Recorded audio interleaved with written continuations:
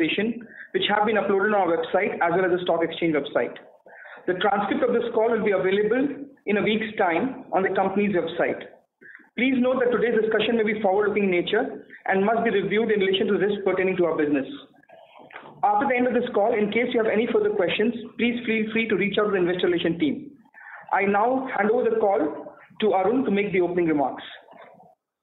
Thank you, Abhishek, and appreciate everybody's time today. It's been an important day for Solara as we kind of reversed certain corporate actions that we took almost 18 months ago. So at that time when the deal was announced, I was on this call, and today, consequently, with the deal being called off, I thought it was appropriate for me to address the initial part of the conversation to explain the rationale behind it. So just in terms of full disclosure, as promoters, we also own Aurora, which was a private API company that was being built to scale. And when we announced this transaction, both Aurora and Solara were delivering the highest business performance, riding the highs of the API industry, general shortages of APIs and the demand around it. Regretfully, the deal has taken a lot of time to close, and obviously deal fatigue emerged in terms of a transaction which takes so much time to close. So while we had spent a lot of time on the strategy and also the integration, in terms of the process, we appointed a first-class international banker. We had a third-party valuation that was done, and also we had filed our documents with the SEBI. However, there were some issues with the minority shareholder in one of the subsidiaries of Aurora, which resulted in a change of the scheme. Took a lot more time, and consequently, we finally received all the necessary approvals from the NCLT to submit to the NCLT just a couple of months ago. In the interim period, obviously, Solara's businesses were severely impacted with the headwinds that we faced with the lack of ibuprofen sales and the challenges around that business and some of the course corrections that we took several quarters ago. This resulted in a significant drop in Solara's margins, but the same impacts of another type also was impacting the financial performance of Aurora. And while Solara's performance has been depressed, we still do have an EBITDA that where we can grow from here. Unfortunately, with an overdependence on COVID products, in the case of Aurora, and with in the recent 6 months, we have seen a lack of demand for the primary tactical products that Aurora was selling, dropping significantly, where the economics does not make any more sense for the Solara shareholders to keep the ratios intact, and it would not be appropriate for us to then recommend to the board that as promoters, that the merger should go through. So this is the reason why the merger was called off. We've had significant progress with a strategic intent. There's a lot of value in what the two companies were creating, and we believe that there are ways and means on an arm's length basis that we can benefit from those opportunities. We'll continue to focus on that. But at this time, the most important challenge for the company for Solara was to rebuild its business, rebuild its confidence with all its stakeholders and customers and its employees especially. And for that reason, today, we decided that it is best that we focus on an organic strategy for Solara, keep aside all the inorganic actions, and move forward. But most importantly, I'm extremely delighted to have Jitesh back to run the company as a CEO. This is an important step for strides for Solara. My apologies. As Jitesh and Hari, who we announced as a CFO in the last earnings call, to come back to Solara to rebuild the company with the deep insights of the business itself, for the fact that they were involved in the company since inception. I'm extremely confident about this team and the leadership capabilities of both Jitesh and Hari to bring this business back on track. And the board is very supportive of this decision. So I will stay through the call to answer any specific questions on a promoter rationale. But having said that, and since I have a non-executive role, I'll continue to stay invested and committed to the journey of Solara. I strongly believe that it has got all the right elements to build out into a high-performing company, and we will see that emerging in the near future. With that, I also apologize to several of you who may have been confused with the recent changes that we made.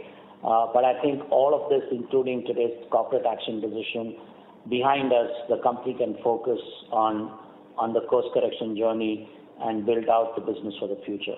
With this, I will let Jitesh and Hari to commence their opening remarks, and then I'll stay behind if there are any specific questions addressed to me. Thank you. Thank you, Jitesh. Thank you, Arun. Good evening, everyone. It is good to be speaking to all of you in this forum after a while. I hope all of you are fine and in the best of health. Both Hari and I are pleased to be back to reset and steer Solara back to growth and profitability. We thank the founders and the board for reposing their trust and confidence in us. We also like to thank our investors for their confidence reposed in us during our first tenure at Solara. Since Solara's inception, we have been driving Solara, and our focus will be to review and grow the business on its key pillars, consisting of IBU and non-IBU APIs, our continuous improvement programs, including backward integration for our key APIs, new product introductions, and CRAMS. These four pillars have strengthened our position as a pure-play API company.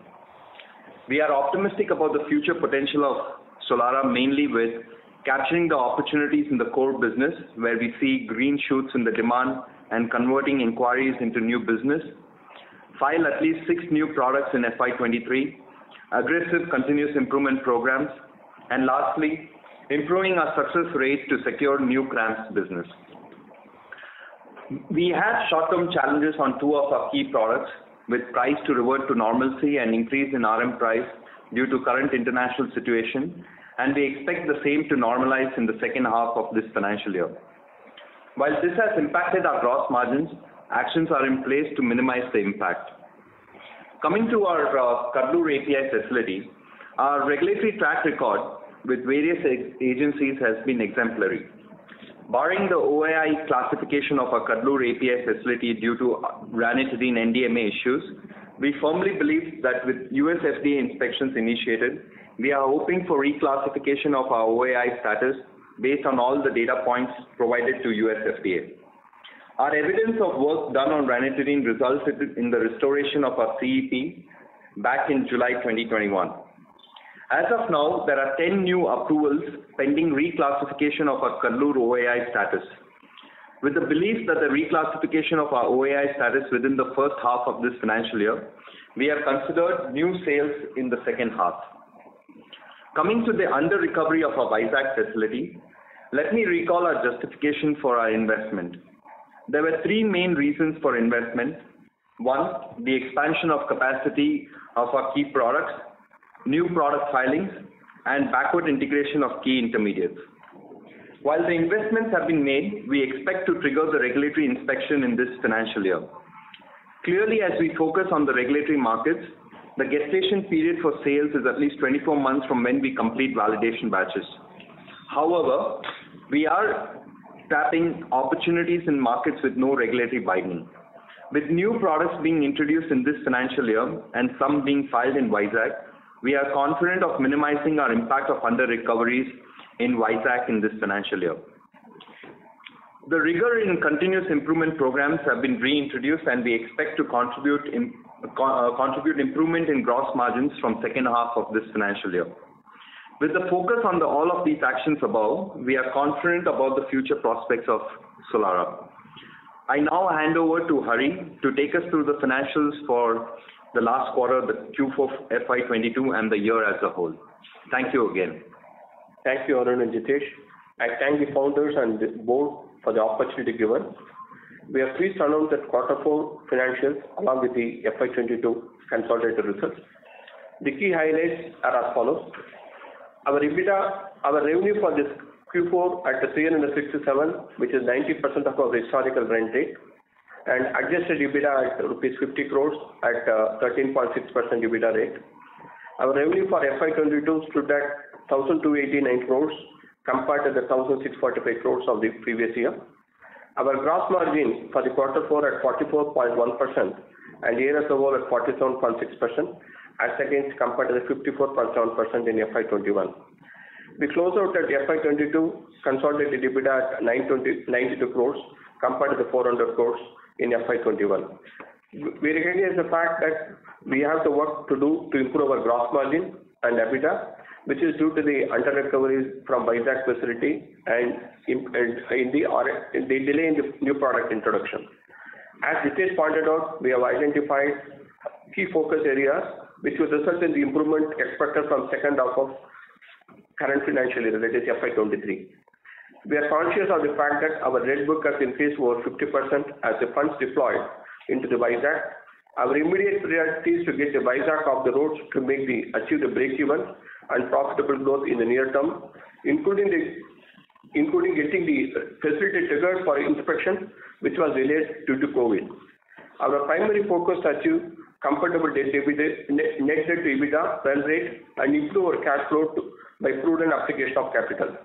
We are pleased to inform you that our credit rate has been retained at A- for long-term and working capital.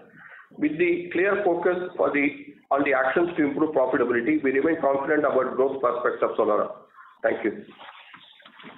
Sanford, we can take the Q&A, please. Sure. Ladies and gentlemen, we will now begin the question and answer session. Anyone who wishes to ask a question may please press star, then 1 on their touchtone telephone. If you wish to remove yourself from the question queue, you may press star, then 2. Participants are requested to use handsets while asking a question. Anyone who wishes to ask questions, please press star, then 1.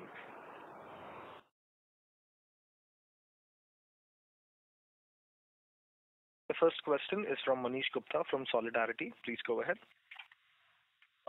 Can you walk us through your slide 27, where you've cut the P&L into core business, R&D-led growth business, and the Vizag-led business?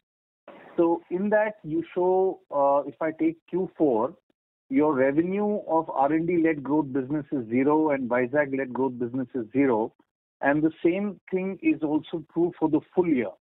And you have an EBITDA there of minus 54 for the R&D-led growth business and minus 58 crores for Vizag-led business. So when you have EBITDA of minus 54 and minus 58, what does that mean?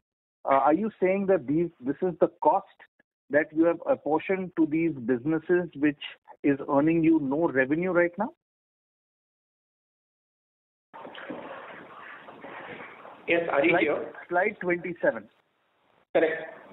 See, just to clarify that, we have bifurcated our current financials in Q4 as well as in year as a whole into 3 buckets. One is the core business, where our main products are being undertaken, and R&D, and where the cost incurred. You rightly said that we have incurred a cost, for the R&D facilities and R&D activities. And next is that the Vizag, where there is under recovery of due to the delay in the regulatory approval, and the regulated market sales cannot be taken place, and we not got the regulatory approval due to COVID delays. The delays have taken place for the inspection. So that's the reason that we have to incur the cost. But the depreciation and interest cost for the project has to be gone through the P&L. That's the impact that we are having in the up to the PAT level. And if you look at our core business, where we have made a current year on 367 crores and 40 crores of EBITDA, and year as a whole on 1,288 crores and 204 crores of EBITDA. So we are impacted by the delay in the new product introduction and the growth business and the Vizag-led business, which is cost-based business, and we are not got any revenue for that. As per Indian accounting standards, we have to charge off the revenue expenditure incurred on the Vizag, even though that we have started the operation but could not get the regulatory approval. So that's the reason in a transparent manner we are showing in our P&L. No, I'm sorry, I didn't understand that. If we just take the Vizag-led business as an example, Yes. So you're saying there is 58 crore of fixed cost in Vizag, Yes, which is yes. earning no revenue because this is EBITDA, right? So this does not include depreciation and interest. Correct. So there is a 58 crore fixed cost in Vizag which is earning no revenue. Correct. Last year. Correct. And this is 53 crores of R&D-led growth business. Correct, sir. And therefore, one would have had, can you give us the same figures like you've cut for fiscal year 22 for fiscal year 21 in these three buckets? At present I don't have, but we can give, we'll provide you, sir. So Manish, this is Arun, and for the benefit of the new management team, I can just try and put a little more color around your question. Typically, in the API business, when you have an R&D pipeline, you also seed new customers for new products. That revenue and margins that we normally make typically sets off the R&D spend. What that deck also says that our R&D flow through of new products and customer acquisition of new programs was not a great year for us in the last financial year. So that is for the first time it's happened. So typically, when you do 6 or 7 new products, you seed customers in the formulation space, and to a very large extent, your R&D is squared off. This is the first time in the history of Solara that in the last 12 months, we were not successful on that front. So that is why the revenue from that activity is shown as zero, while the costs have been incurred. Yeah, sorry to just push on this, but it's important for us to understand this. So, when you say R&D-led growth business, so last year you would have had some revenue. So when you say R&D-led growth business, this would be perhaps new products, right? That you have launched. Right. So the way to look at this is that there was no revenue from new products in fiscal year 22. Is that right? Correct.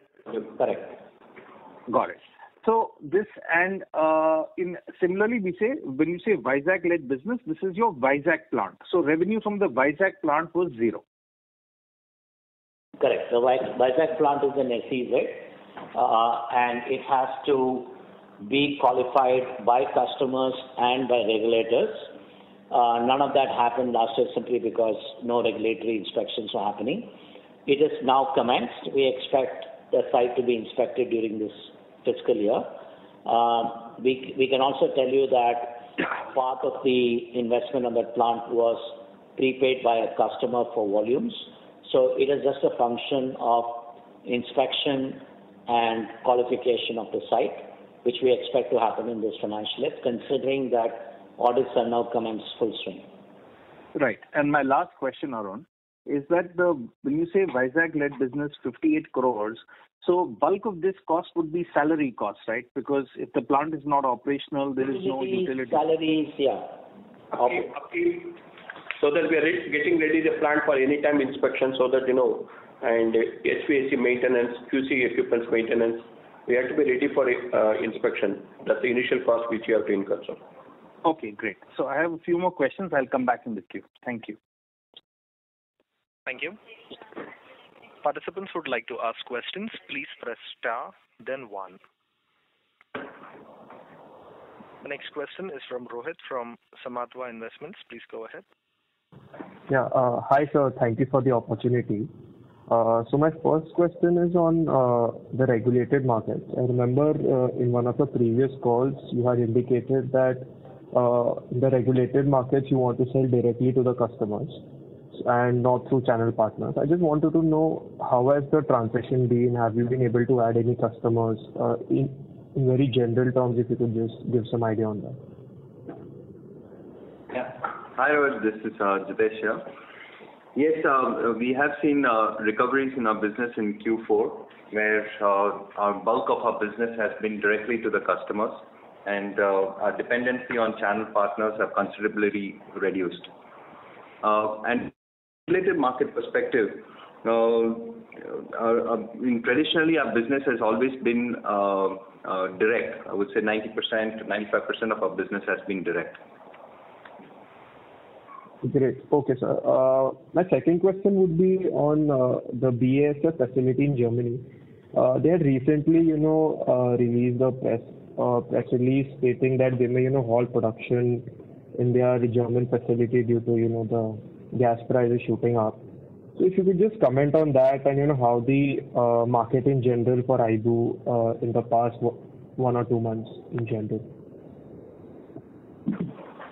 So we wouldn't want to comment on the BASF part, but I can definitely talk about the demand for ibuprofen. So as we know, the last year has been not a good year for the IBU, but our demands have started coming back from our existing customers, as well as we are getting inquiries from new customers, which we hope to convert them into new business opportunities by supply of validation batches in this financial year. So as you can see, our revenue growth, our revenue is coming back to its historical levels. So our key products are starting to do well. Great. So just one last question. On the CRAMS division, prior to when the merger was going to take place, I remember Aurora had a decent amount of CRAMS business within their portfolio. So now that the merger is not going through, how do you plan to scale up this division? And right now it's a very small percentage of your total revenues. How do you see that scaling up in the next maybe 2 to 3 years? So while CRAMS contributes about 7 to 8% of our total revenues, is still a major focus for our growth. We are adding in new customers, as well as we have also developed some new technologies which will give us an advantage in terms of securing new business. And as we speak, we are also building our CRAMS organization from a front-end perspective, where we would have a dedicated business development team member for looking after the North America market. So we do have one right now who focused on the Europe, and we are going to hire someone for the North America market. Great. So if I could just squeeze in one more question. In the last call, you had indicated that in FY23, maybe second half, you will get back to your regular run rate of around 400 crores. For FY24 and 25 maybe, do you think that we can do around 500 crores of quarterly revenues? So our focus right now, Rohit, is to strengthen the foundation of Solara to get back to its historical run rate, and then that we are seeing it from a revenue perspective.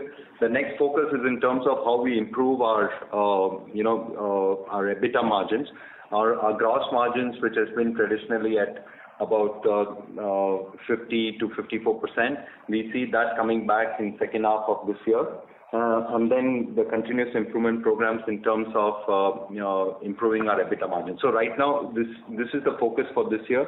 And of course, once we strengthen the foundation and with Vizag facility getting, we are hoping the Vizag facility being inspected, the Kadlur reclassification from the FDA point of view, as well as the new products, we have a target of filing at least 6 new products in this financial year, which can minimize the impact on the R&D cost what we have what we had last year. So yes, with all these growth prospects, we are with all these actions what we are taking, we are looking at building the business. I really would not be able to comment on the FY24, but you can see that there are the growth pillars clearly being actioned on. Great, sir. Thank you so much, and I wish you all the very best. Thank you. Thank you. Thank you. The next question is from Tushar Manudhane from Motilal Oswal Financial Services. Please go ahead.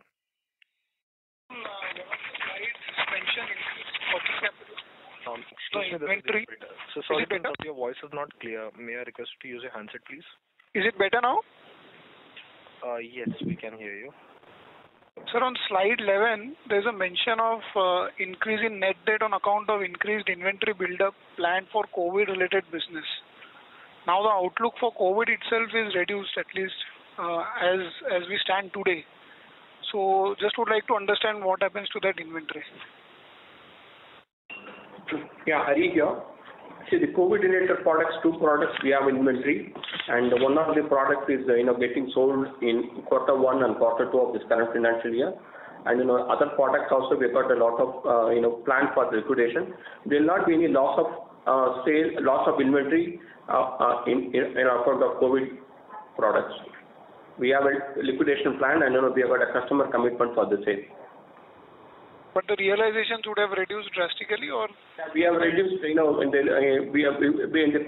and Q2 it will get reduced, and by FY20 next financial year it will become more or less, a reasonable level. I think, Hari, the question is that will the price realization be lower? No, the price realization will not be lower. We have kept it at, that our price indication from the market is not that lower. It will be realizing a better price only. Okay. Secondly, on the Vizag facilities, so some amount of business was to get transferred from Pondicherry to Vizag, primarily on account of better cost efficiencies at Vizag facility. So any color on that part? So that's the plan, that we are building capacity for ibuprofen in Vizag. And, due to the regulatory delays due to the external reasons of COVID, we could not, get this inspection. And once that Vizag inspection takes place, and we'll be relocating the capacity of, products from Pondicherry to Vizag. Got it. And just lastly on Aror, while when it had supernormal business performance, so that time itself it was very much evident that it is also due to COVID products. So, just would like to understand, what happened in between, or rather, even at that time it was clear that the COVID products might, kind of be through for maybe couple of years or 3 years a maximum. And still we went ahead with the merger. So, what? Yeah, so this is Arun here, I can address that. So the primary reason was that while the tactical margins that Aror had at the time of the merger was adjusted quite significantly in favor of the multiples for the Solara shareholders, because we did do an adjustment on those profits. The key there was the non-COVID portfolio ramp-up that Aror will achieve with the non-COVID program. While they have filed a lot of dossiers, it's not translated into business as yet. It is slowly picking up, but it would take a lot more time for it to achieve its numbers. And given the fact that there would be a reset of the multiples of the numbers based on now, that was the primary reason.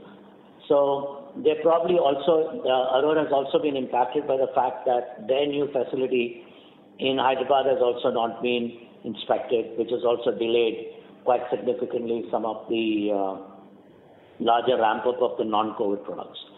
So all in all, it didn't play out as planned, and as late as September, even though the numbers were not ramping up, we were still fully committed and invested into the process. But then it's been not a great last 6 months in terms of financial performance. So we think Aror will take at least another year and a half for it to bounce back, and that would be a distraction for the core business at Solara. Okay, thanks. Thanks a lot. Thank you. The next question is from Monish from Antique Stock Broking. Please go ahead. Yeah, hi. Good evening, everyone. So my first question is, if our Vizag site, was idle, since it wasn't inspected by the FDA, why didn't we use this opportunity to sell products in the non-reg market? Hi, this is Jitesh here. So, as Hari had mentioned, that one of the key products which we were looking at transferring to Vizag was IBU. We had a lower demand in IBU overall for the last year. And that has really impacted us, because when Had this situation not happened, that was the plan in terms of selling it to markets where we had no regulatory binding. But overall, the IBU demand itself for the last year was much lower than we were, which we even not had forecasted in our plans. Mm-hmm. So, any forecast that we had for ibuprofen's demand for FY23 or beyond? So and how much would have it contributed to the fourth quarter? Yeah. So yes, we do have plans, and ibuprofen is just not one API for us. We have multiple ibuprofen products within the umbrella of the IBU business. So we are qualifying the other ibuprofens in the Vizag facility, and we are actively looking out for customers to sell the quantities what we are going to be producing. The goal for Vizag in this financial year is again, to minimize the impact or the under recoveries what we have in Vizag. And we do have some plans from second half of this financial year. We are getting some commitments from customers to buy from Vizag. Okay, but that will be pending the FDA clearance. So I'm talking about the markets where we don't have regulatory binding, because even in the markets where we don't have regulatory binding, we still have to give some documentation in terms of at least the minimal documentation. And once that is completed, we start expecting sales from second half. Okay. And any non-IBU products which are going to be potential growth drivers that you would like to call out? Yes, we do have the non-IBU products where the Solara's position is pretty strong. We have products like gabapentin, cevimex carbonate, praziquantel, and we are acquiring new customers because in some products like the cevimex carbonate, we were just focused in the US market just based from the demand perspective. But we have tapped new markets also for cevimex carbonate, where we are seeing some opportunities for new business to come in. Okay. Thank you so much. Thank you. The next question is from the line of Mitesh Shah from ICICI Securities. Please go ahead. Thanks for taking my questions. I just start with the macro level. What is the cost inflation right now in the raw material side, our power cost and the freight cost?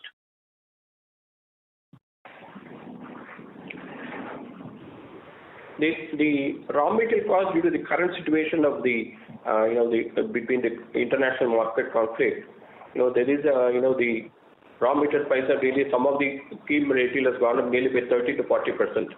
We can say that even the solvent prices, gas prices, and then the propylene prices, toluene prices, all the solvents have gone up by more than 40%. And even the metal prices have gone up, chrome related product. So there's an overall increase in the price of the gas-related product and the metal-related products we have seen, affecting the input prices of our raw material. So, do you expect that to cooling down in near term, or it will remain the elevated? Yeah, once that the situation normalized in the international market, I think it's only temporary. Everybody's taken advantage of that and increased the prices. It will come to normal by second quarter. We hope so. And the freight charges are also in elevated level. Sorry? Freight charges is also on an elevated level. Our transportation is mainly by sea only, and that it does not impacted much. So that last year level only we can see the freight charges for that. Most of the consignments are in by sea freight only. And any chances in the future we are looking for a road for the merger, or this chapter is completely closed? No, so let me address that. At this time, it is best to say the chapter is closed, and the company to focus on its organic reset and focus on its balance sheet. It's not that we'll shy away from doing transactions, but I think the focus for the next several quarters is to get the business back to where it used to be, and that itself is a big task. So you can't be distracted away from the strategic goal. So that's where we are. Got it. And my last question would be, you have given the 19.7% EBITDA margin adjusting of the inventory changes and the Vizag. You explained about the Vizag, and I thought the inventory adjustment done almost all the part on the Q3. So what is that inventory adjustment in the Q4 right now? Hari here. In the Q4, the production level is very, very low, and whatever the inventory we had as of end December got sold. So due to that, there is a decrease in inventory, and which is reflected in our financials. At this production level be normal, this inventory reduction will not be there. So that's what we have just highlighted properly, that this inventory reduction, opening stock got sold, and much less production activity during Q4. Got it. So that would be expected to be normalized in 2H, right? Absolutely. Yeah, that's the purpose we have highlighted, sir. Got it. And what is the ibuprofen price right now? So at this point of time, it is anywhere at the average of $11 to $12 a kilo. Thanks a lot, sir. That's it from my end. Thank you. The next question is from Thomas Priju from Alchemy Capital. Please go ahead. Thanks for the opportunity. I had only one specific question for Arun. While the logic for calling off the Oro deal is well taken, the only lingering concern is from a shareholder perspective, would have ideally preferred a scenario where your interest is in only one listed entity. So how should we view that you would still have a shareholding in the company which is separate, and that is, we would ideally as a shareholder, one would prefer you to have all your ownership in one listed entity. Is there some way to address that dichotomy? There is a way, Thomas, and that is an easy way. I am in the process of exiting my interest in Aurora consequent to this decision. It's a process of 3 to 6 months, and I am very focused on governance and compliance. As you probably know me for too long to discuss this matter. The reason why we brought all the interests together was the two companies are doing well. Currently, both companies are not, and we are very, very confident of strongly rebuilding Solara to where it should be. We are very significant stakeholders in Solara, and we intend to do that, including to be more invested. So our interest in the next 6 months will be fully committed and aligned only in Solara. Thanks a lot, Arun, for the clarification. Thank you. Thank you. Thank you. The next question is from Bhaskar Bukrediwala from Artha Investments. Please go ahead. Yeah, thanks for taking the question. The question was on this R&D-led growth business. So where you're sort of showing the EBITDA at 54 crore. The question is, so this is all research and development expense for new products, right? Because and this whole research expense is getting nothing is getting capitalized. Everything is basically passed through the P&L. Is that the right understanding? Yeah, Hari, yes, correct, sir. Nothing is being capitalized. Everything is routed through the P&L. Okay, so I mean, this 54 crore is what is routed through P&L, and beyond this, there is no single rupee that is getting in the balance sheet. No, nothing is getting in the balance sheet. Normally our accounting policy is always routed through P&L only. That's consistently being followed, and we are not held back any intangible assets in financial books pertaining to the new product development. Okay. And going forward, so given this is the expenditure for developing new products, going forward from a annual run rate perspective, and specifically for FY23 and 24, what would be the expenditure on new products? Would the same run rate of 54-55 crore continue, or there could be a revisit to this? We are rationalizing the spend, and judicially we don't expect more than this, but we are working on how it can be optimized. Okay, sure. One question on your non-IBU business. So, if you can help understand both this quarter and otherwise, how has been your non-IBU business on existing products scaling up? And I'm assuming that once new filings happen next year, that will further help to drive the non-IBU sales. So if you could give some sense on the existing products which are already approved, which you are selling, and some of the products which you would have got, which are currently small, how are they sort of shaping up in terms of the growth? Yeah, hi, this is Jitesh here. So on the non-IBU business, there too for our key products, we are seeing the recovery coming back. The last year has also been a little dull for products like oseltamivir, succinylcholine chloride. And now as we step into this financial year, when we looked at our numbers, we are seeing a demand coming back for the non-IBU business, especially led by gabapentin and sevelamer carbonate, praziquantel. So what we have done, the actions what we have taken in the last 3 to 4 years, all these products where we have a good position from a cost point of view, we've also done market extensions for these products. And those market extensions are now fructifying in terms of the approvals coming in and new demands coming in from new customers as well as from new regions. Okay. Would you be able to give some guidance in terms of next 2-3 years? How do you see this non-IBU business going?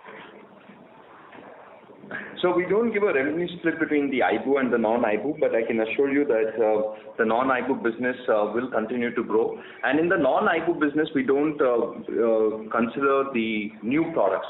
So as Arun had alluded earlier, the new products usually cover the cost of the R&D expenses what we spend, because we do validation batches, and those validation batches are sold to the customers for filing purposes. So the new products, like for example, the 6 new products we have plans in terms of filing for this financial year, would give us some revenues in this year as well as in the next financial year. So it's more like a rolling as we keep doing or introduce new products. Okay. Got it. And one just last question.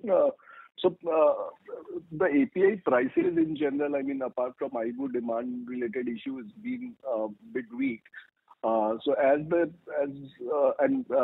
we've seen the same in US generic formulation market.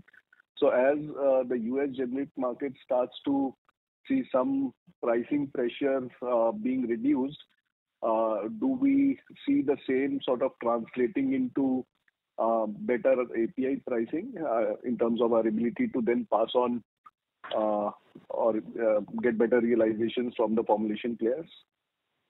So in the past, we had similar situations where, the raw material price had increased and we had to wait and watch because you just can't pass on the price increase even for a formulation player. It does not happen immediately. We just have to wait because is it temporary or is it going to be a 6 months or a 1 year? So when we assess the situation and we know that the raw material price is not temporary, then we do discuss with our customers and then we either pass on or we pass on 50% of the cost and then they bear 50% of the cost. More or less, the pricing has been stable, especially except for IBU, where there has been a reduction in the price, and we are working on the continuous improvement program for all our products. And that's been one of our adding contributor to the EBITDA margins in the previous financial years. Got it. And just small last question, if I can squeeze in. What is the capex program now that your balance sheet has got some bit of debt and there's a lot of realignment? Any rethink on the organic capex plans for next 2 years? What sort of guidance would you like to give there? See, in FY23, we have to incur nearly 100 crores organic capex to support the ongoing investments in Vizag and other maintenance capex. It will be around 100 crores will be the capital expenditure for FY23. Okay. And this includes maintenance capex as well? Yes. Okay. Sure. Thanks so much. That's all from us. Thank you. Thank you. Ladies and gentlemen, we take the last 2 questions. We take the question from the line of Shikha Mehta from Equity Capital. Please go ahead. Sir, I just have a follow-up question to one of the participants. I think you mentioned that the revenue from new products was 0. And in our presentation, it says it was 5% on slide 31. So if you could just clarify that. Yeah. So just to clarify, we can't break up business into too many buckets, but the new products, when we say 5%, these are the new products which were developed earlier and had a commercial launch in the previous financial year. So that's the revenue which we are talking about is from the 5%. So we have an internal policy where we declassify a new product post 2 years of commercial revenue. Okay. All right, sir. Thank you. Thank you. We take the last question from the line of Manish Gupta from Solidarity. Please go ahead. Yeah. So this is a question for Arun. Rather, there are two questions, Arun. Arun, if you can, last year when the merger with Aurora was announced, there was a very explicit vision laid out that we needed to be a billion-dollar company, which needed to have new products. There was a $250 million or so bridge that would come from acquisitions. Now that things seem to have completely turned on its head, how, we are all minority shareholders, but you're at the wheel. So can you help us understand what now in your book, based on your vantage point, what would be, how would you define success for Solara over the next, let's say, over the next 5 years? Great question. So, we are, as capital allocators and entrepreneurs in this business for too many years, focused on building scale. Nothing in that book changes in terms of our vision to become an important global player. And nothing is going to stop us from doing this. We are facing, not only our industry is facing temporary headwinds. Initially, there was an exuberance around COVID for stocking, which finally resulted to irrational exuberance of overstocking. That's resulted in kind of companies destocking and getting off of inventory, resulting in this roller coaster ride that most of the industry has gone through. That's the business environment that we operate. Is that going to change our views on building this business to scale? The answer is no. Can we do this organically? The answer is also not yes. We have to have an inorganic element to this business. But we need to steady the ship. The headwinds of ibuprofen, in our view, is temporary. It's a critical product. We have been in the market for 30 years. We have sold only 40% of our annual demand last year. We see business bouncing back.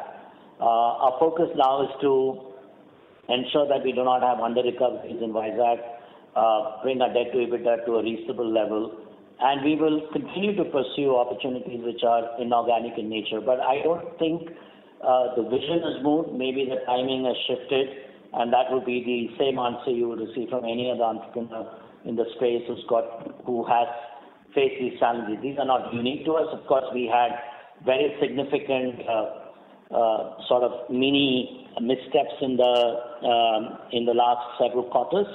But I think we now have got our act together back. We've got the team the team that built this business, or what we call is the dream team, back to run the business. We have a board which is very supportive, and I'm very, very confident that we will still emerge amongst the top 10 global players. We probably will take 2 more years, but that is to do with the circumstances in the business environment that we operate in. And the second part of my question, that let's take a 5-year view. How would you define success? What should Solara have reached in about 5 years from now? Well, I think, success can be measured in so many ways. I will not put a revenue number to it. I think that to be a preferred API supplier, to be a high-quality player, to have regulated markets as its primary focus, having more portfolio to have different chemistry capabilities, getting into new areas, building a CRAMS business of scale. If we don't achieve all of this, we would have failed in many subsets of this definition of success. Okay, thank you. Thank you. Thank you. Ladies and gentlemen, that was the last question. I now hand the conference over to Mr. Abhishek Singhal for closing comments. Thank you all for joining us today. Thank you. Thank you. Thank you. You all have a good day. Thank you very much, sir. Ladies and gentlemen, on behalf of Solara Active Pharma Sciences Limited, that concludes this conference. We thank you all for joining us, and you may now disconnect your lines.